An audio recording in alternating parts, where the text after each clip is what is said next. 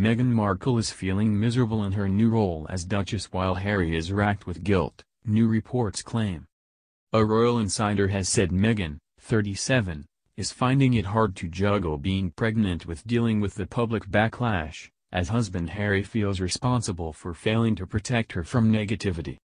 This comes amid further comparisons between the American actress and Princess Diana, who experts say endured the exact same negative backlash as Meghan when she first joined the royal family up until her untimely death in 1997.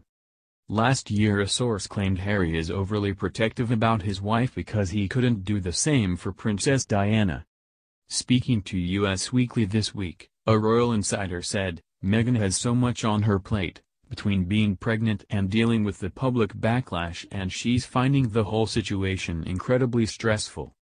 They added, "Prince Harry is very frustrated with how little can be done. Keeping Meghan away from the negativity and harm has been hard for him.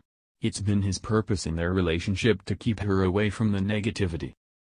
And remarking that Meghan was morphing into Diana, royal expert Melanie Bromley told The Express that she is losing her voice.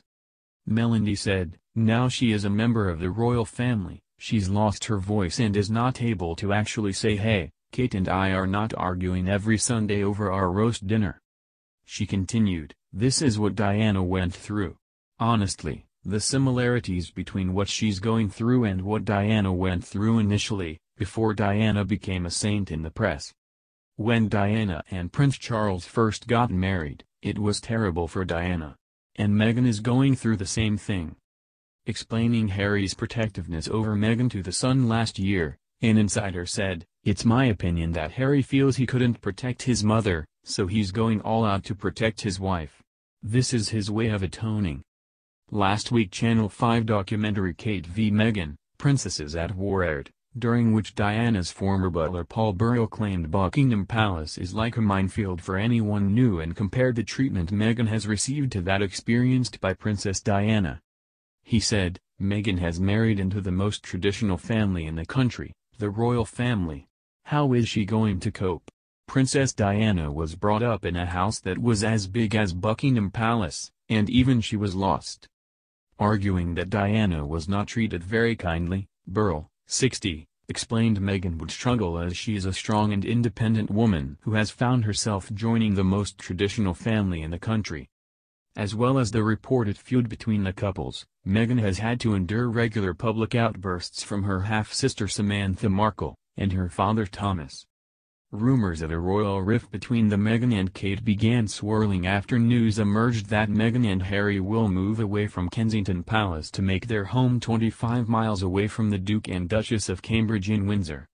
There were claims that Kate broke down in tears following Princess Charlotte's bridesmaid's dress fitting ahead of Meghan and Harry's wedding in May, as well as suggestions the pair had clashed over staff. Then just weeks ago sources claimed Meghan was fed up of not being able to stand up for herself as the demands of royal protocol dictate she keeps a dignified silence amid rumors of tension between the sisters-in-law. An insider told Us Weekly the pregnant Duchess is finding it frustrating and stressful having no voice, and finds the constraints of royal life debilitating. Once an outspoken feminist who gave speeches at United Nations forums, Meghan has since shut down her social media accounts as part of her transition from actress to duchess. However, royal insiders have insisted that there has been no falling out between the Cambridges and the Sussexes, but admitted the pair are very different people. A source previously told the Daily Mail's Rebecca English, "While there are some tensions behind the scenes, Kate is pretty unflappable and nothing has become bad enough to make Harry and Meghan want to move out. People are genuinely pleased to see them so happy. The truth is that there simply isn't enough room at Kensington Palace for them, and I know they have been looking at Windsor as a possibility since before the wedding."